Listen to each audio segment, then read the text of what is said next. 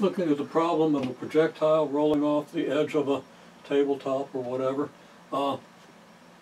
rolling off a horizontal surface and then falling to the floor, we want to analyze the projectile motion.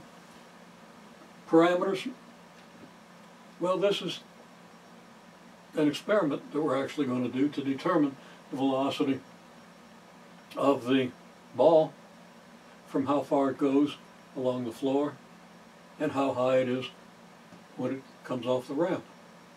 So what characterizes this motion?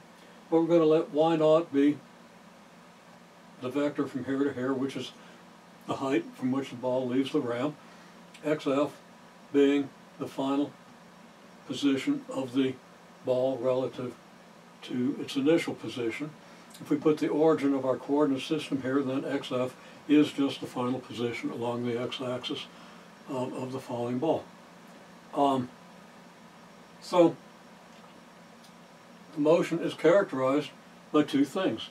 You have a uniform acceleration equal to the acceleration of gravity, g, in the downward direction, which I approximate is 10 meters per second squared. That's only off by 2%, and it's easy to calculate with.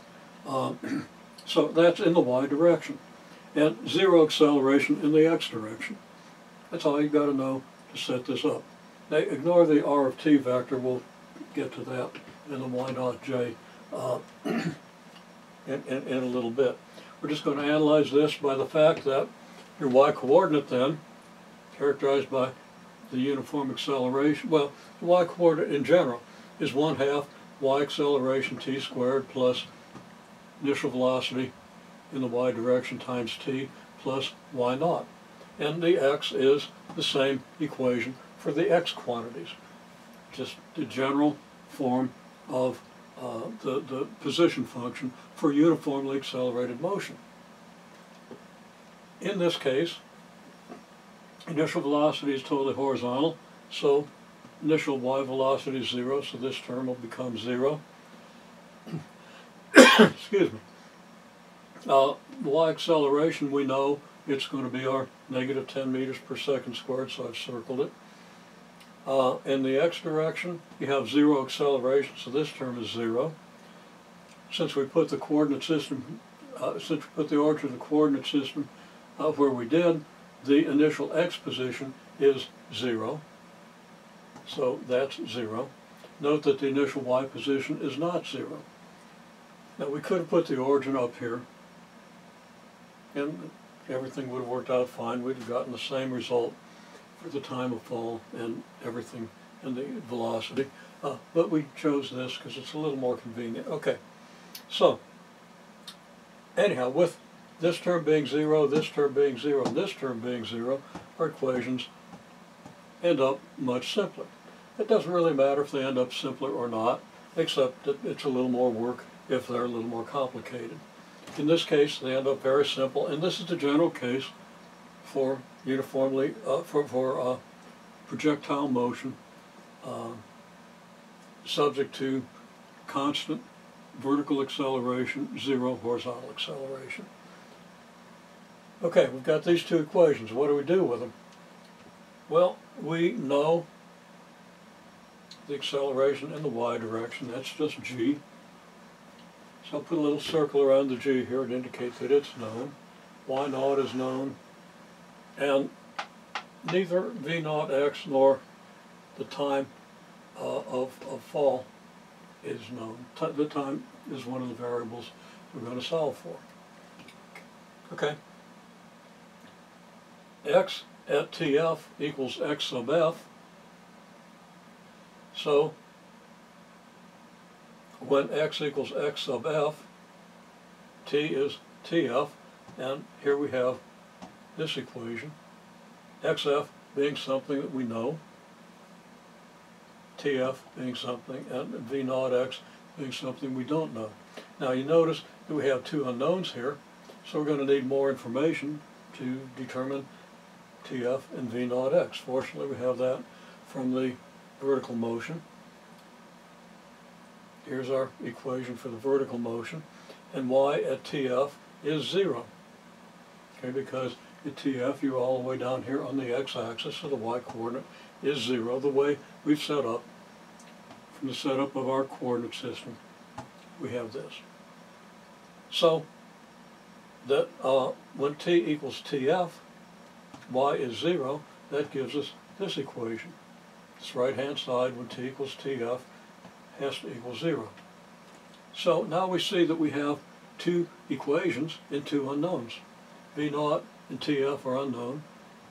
We have two equations and those two unknowns. We can easily solve those equations. In this case, it's actually easier than it is in many. We have this equation that can actually be solved for TF, and that solution can be plugged into this equation to give us our XF.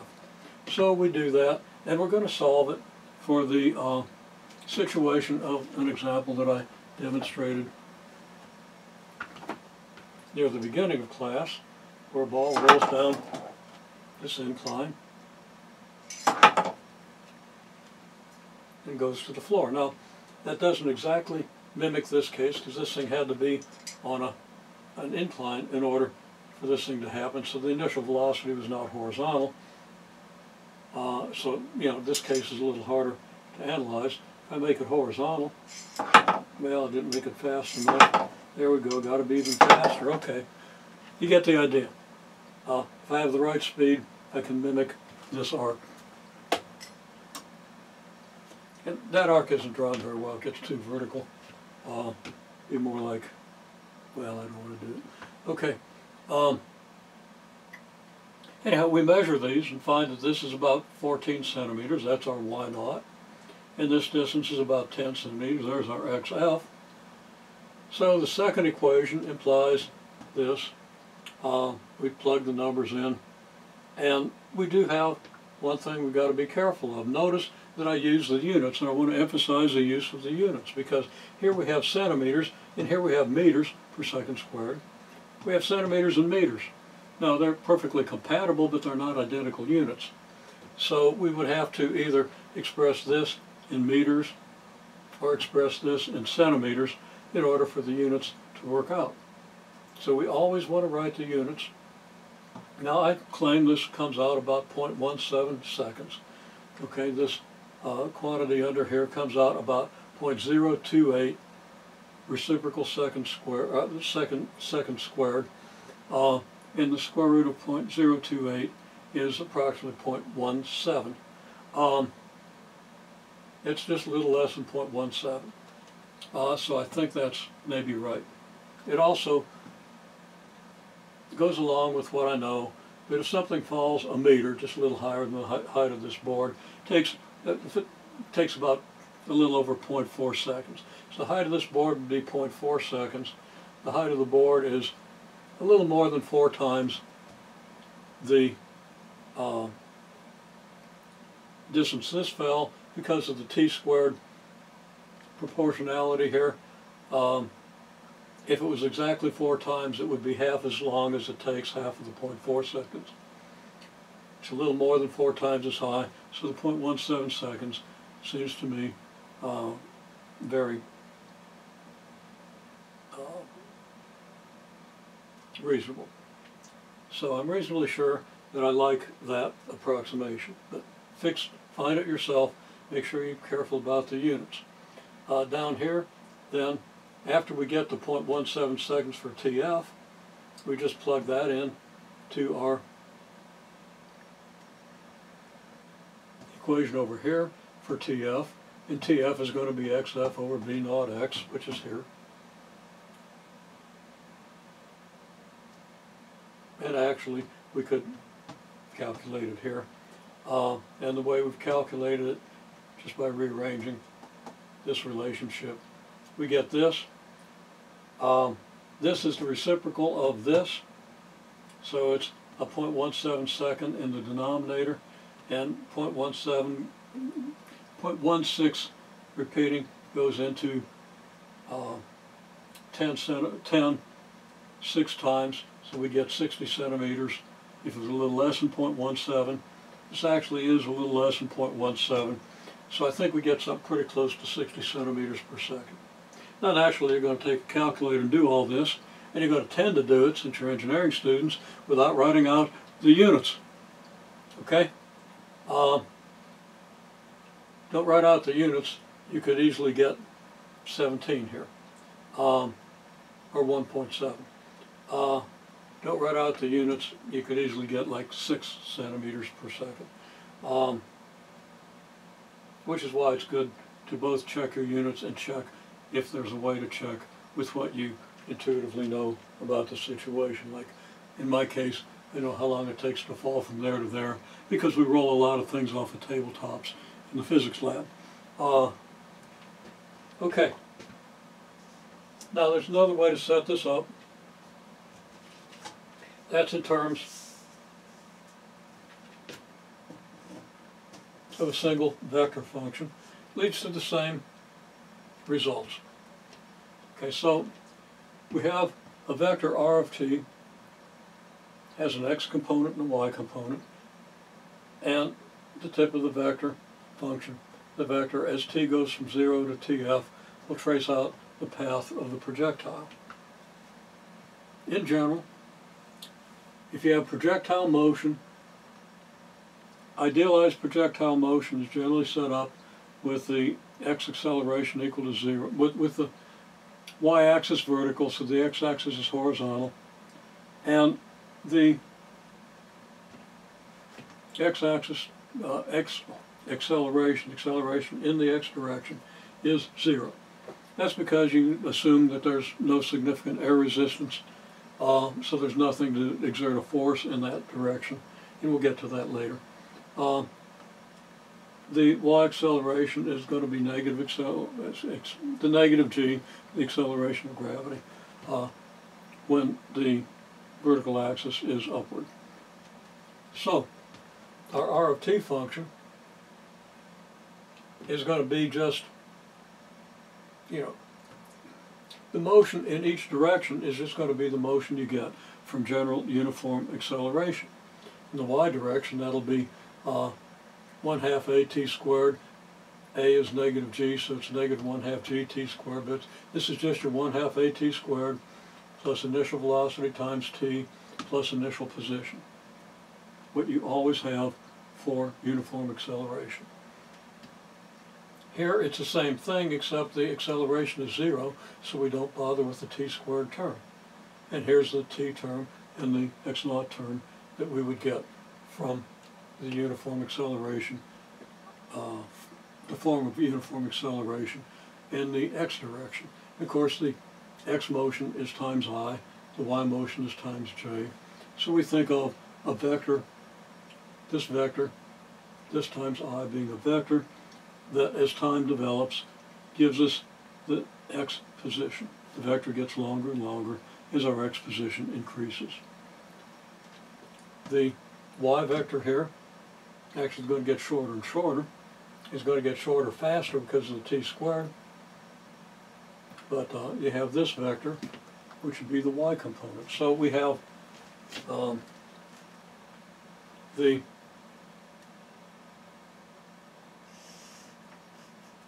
vector here and the vector here.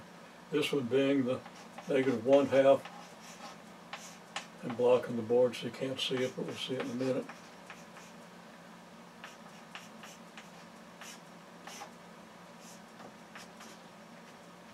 Okay, there's your negative 1/2 gt squared plus v naught y t. Hard to read, but that's this vector. And down here is this vector. That's your v naught x t plus x naught I vector. This vector gets longer and longer, this vector gets shorter and shorter, and the resultant traces out this path. Okay, in terms of this vector, we know that r of 0 is y naught j, because when t equals 0, you're here, and this vector goes from the origin up to here. And that's your r vector. R vector is always rooted at the origin. At TF, the r vector is just xf times I. So that's pretty simple. Here's xf times I.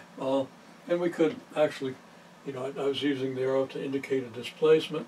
We could actually make that into a vector without changing anything except to put the I on it. So the vector xfi is the final position. It's the r vector at time tf, final time when the projectile reaches this point. Okay, v of 0 is r prime of 0. Velocity is a derivative of position. It's the rate of change of position. Again, the derivative gives you the instantaneous rate of change. And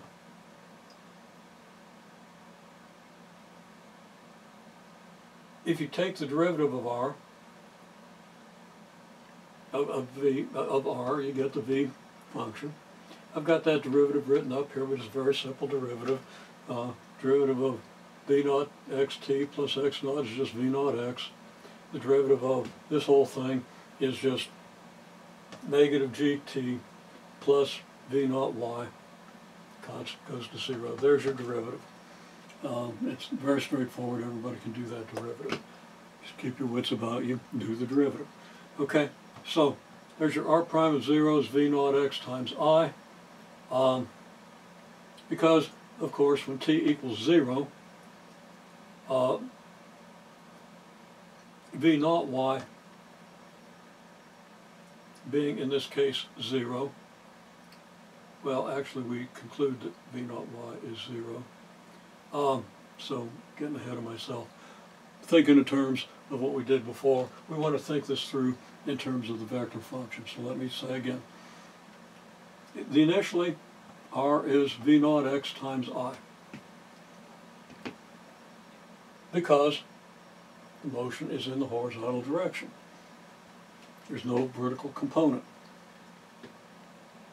Because of this, then, you can conclude from the vector function having this form, v naught xi plus v naught yj has to be equal to v naught xi. Now where do I get this? V naught xi plus v naught yj is v of 0. If I plug 0 in for t, my gt goes away and I end up with just v naught xi plus v naught yj. So this plus this has to equal this. You conclude then that the v naught y has to be 0 because there's no j component over here. And now our r of t becomes this. In general, here's your r of t. You don't always have a 0 y velocity. As you saw with the sloping ramp, the initial velocity is going to be in this direction. You have an x and a y component. So that's not part of your general equation, but for this situation, we conclude that it's true. Okay, so there's your r of t function. Now what do we do with this?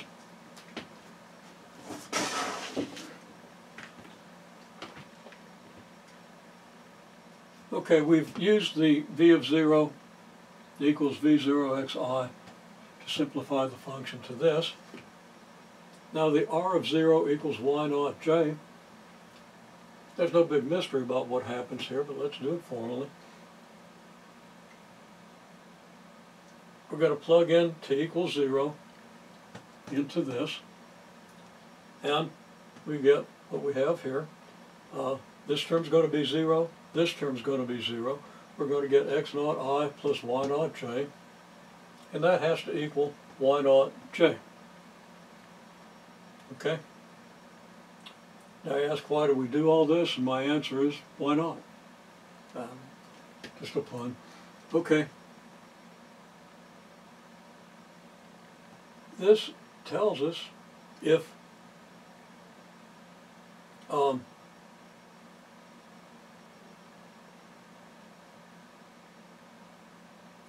all this equals y naught j, well, all this simplifies to x naught I plus y naught j. And if that's equal to y naught j, then x naught must have been 0. So if we rewrite this equation with these two terms 0, we get 0 plus x naught here No, I didn't rewrite the equation. Okay, I'm sorry. The x component, the I component of the equation, well, the I component here is x naught I. The I component on this side of the equation is 0, so that the x naught has to equal 0. So we conclude that x naught is 0. We write out the j components. Y naught equals y naught. Well, we already, we automatically know that. So now our equation looks like this because we can leave off the x naught. So this is the same equation we had here, except we don't have the x naught on the I component. It's a lot of work to draw a simple conclusion, but formally we want to go through those steps. And there, in more complicated cases, we've got to go through these steps because we're not sure. Okay, so R of TF equals XFI.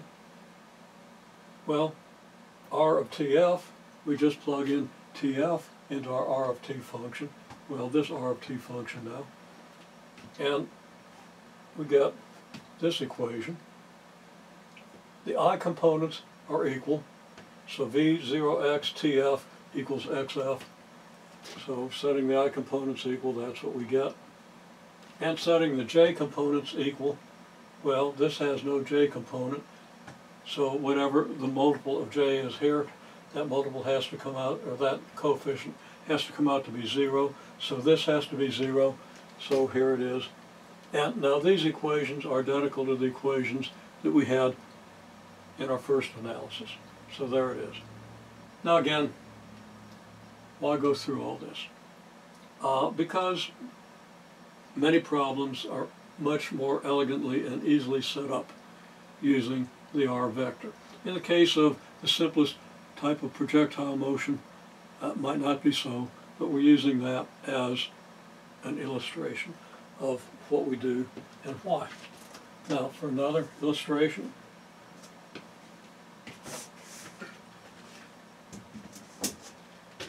we're going to consider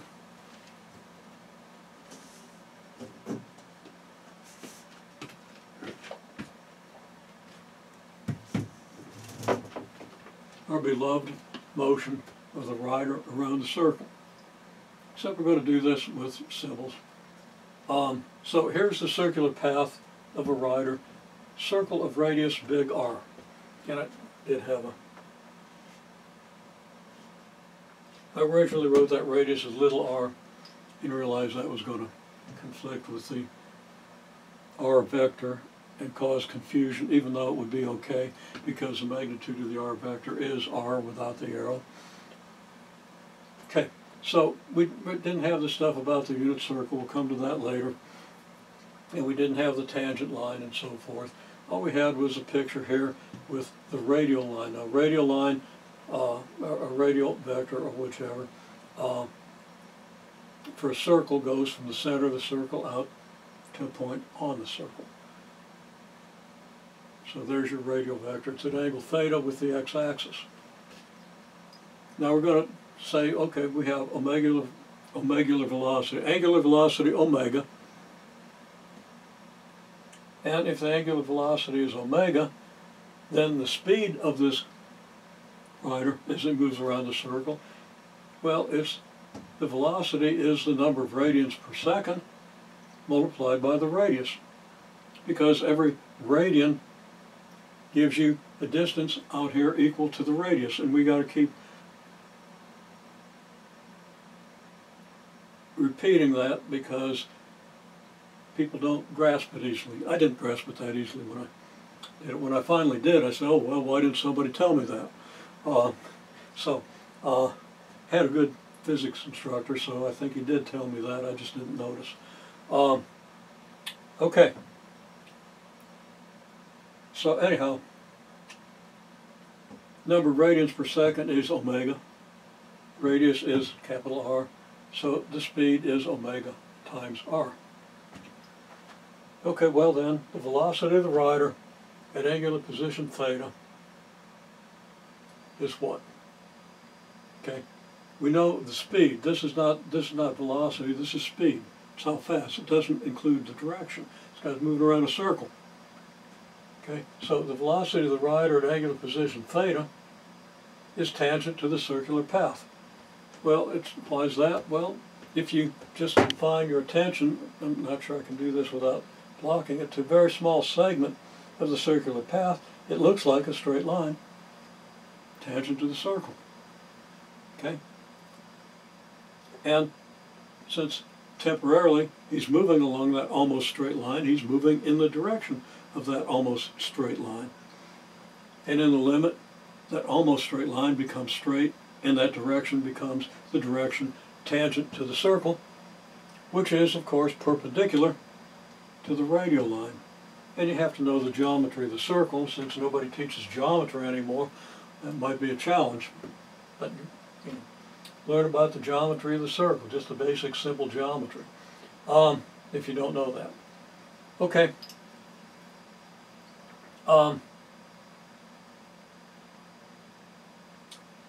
So now, something that I ask you to do for homework is to verify that negative sine theta cosine theta, this vector, is a unit vector in the direction of the tangent line. Now that's going to be important, because if we then multiply that vector by the radius of the circle, I'm sorry, by omega r, omega times the radius of the circle, we're going to get the velocity. Multiply the speed, the magnitude of the velocity, by a unit vector in its direction, we get the velocity vector. Okay. And to verify this, I'll give you a hint that cosine theta sine theta is a unit vector in the radial direction. And that's where I drew this little unit circle here. Now we don't know how big the circle is. If the unit is a meter, then the unit circle would be, you know, a lot bigger than what it is. But I've just drawn arbitrarily a unit circle here, and a unit vector, a vector from the center of the unit circle out to the circle itself in the direction of our radial line. And that unit vector then, making angle theta with a positive x-axis, is cosine theta sine theta, the vector cosine theta sine theta. And your trigonometry should tell you that. That should be very obvious. And then the fact that you've got a right angle here allows you to conclude this. And I would also hint to use the dot product.